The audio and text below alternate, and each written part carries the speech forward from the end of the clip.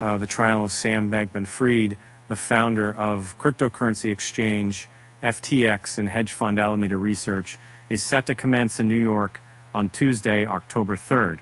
And this comes almost a year after the collapse of both FTX and Alameda Research. The events leading up to the trial paint a picture of alleged fraudulent activities and money laundering that caused significant damage to the businesses involved. In a nutshell, Alameda Research purportedly took customer deposits from FTX and invested them in fictitious crypto tokens, which derived their value from the confidence in FTX's operations.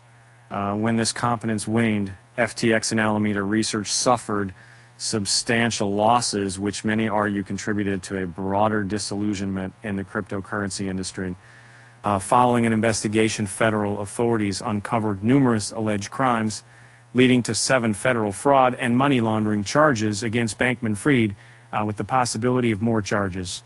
And furthermore, several key individuals within Bankman-Fried's inner circle at FTX have made plea deals to cooperate with the ongoing investigation.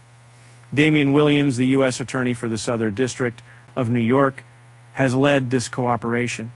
And then concurrently, other legal proceedings related to FTX's bankruptcy continue, including a lawsuit filed by the company's new management against Bankman-Fried's parents.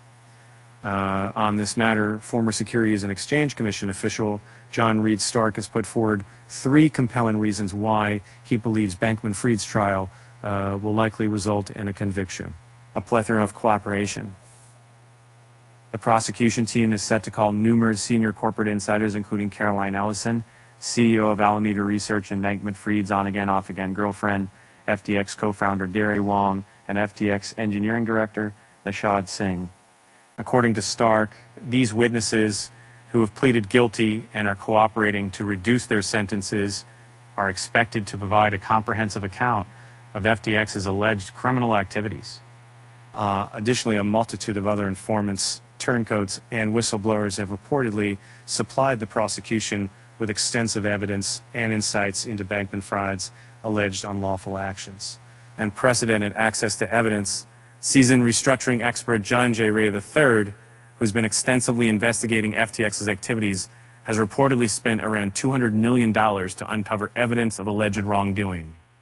And Stark believes that the prosecution team has likely gained access to Ray's findings, which include terabytes of incriminating evidence, thanks to the collaboration between Ray's team and law enforcement agencies. This significant trove of evidence will undoubtedly play a crucial role in the trial. Self-incrimination and impeachment. Sam Bankman-Fried's public relations campaign following the collapse of FTX has been characterized by numerous interviews and statements, in contrast to the advice typically given by defense attorneys. These public appearances have provided the prosecution with substantial visual and audio evidence that they can use to portray Sam Bankman-Fried as a, quote, pathological egomaniacal figure behind a colossal financial fraud, according to the former SEC official. As the trial approaches, Sam Bankman-Fried finds himself in a Brooklyn jail due to his pretrial behavior, which reportedly irked the prosecutors and judge.